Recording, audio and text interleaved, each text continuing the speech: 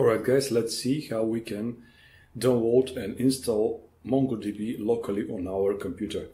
So we click on the server installation here in their website, and then we choose the latest package. We are here on Ubuntu. We click download. We see that the package will be with the extension Debian, so we can run this package.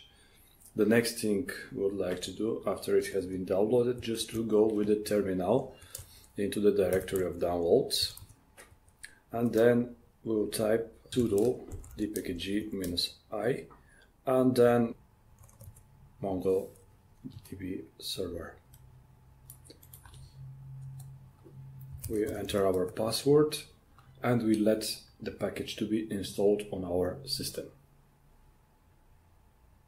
Afterwards, we'll just type sudo service mongo daemon and then we'll type start. This will start the MongoDB daemon, so our database server should start.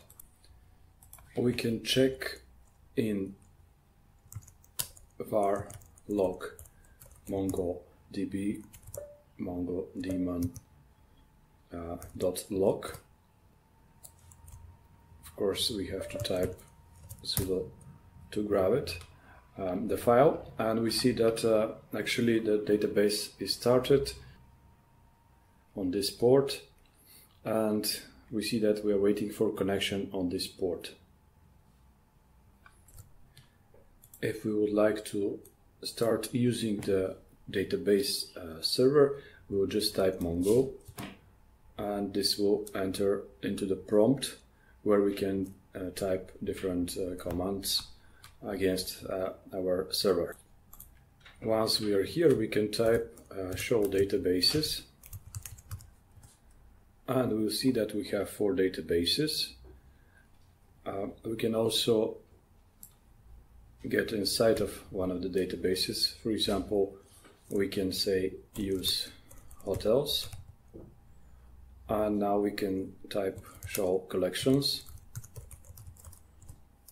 and we see that we have 2 collections. Once we know the name of the collections, we can just type db.reservations.find, and this will grab all the data.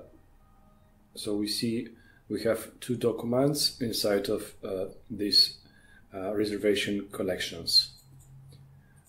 So you can play with your own Mongo shell here, or you can interact with your MongoDB database via programming language.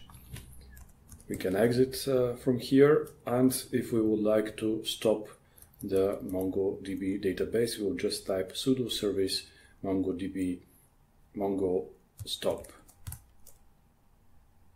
That's it. Thank you guys.